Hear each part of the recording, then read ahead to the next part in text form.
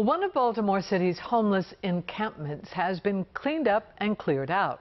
Annie Rose Ramos speaks to advocates celebrating one less encampment in this city who say there is still more work to be done. Somebody's got to fight. Taking up the fight for Baltimore City's homeless. People that are on the street, they cannot fight for themselves.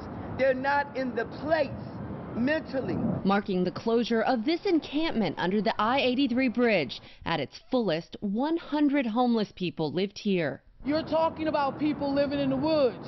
You're talking about people living under bridges. Now that it's cleaned up, advocates say the work isn't done.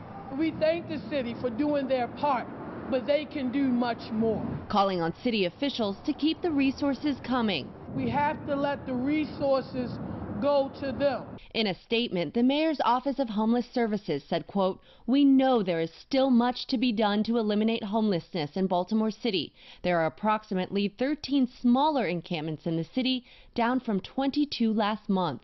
I'm challenging the mayor's Office of Homeless Services.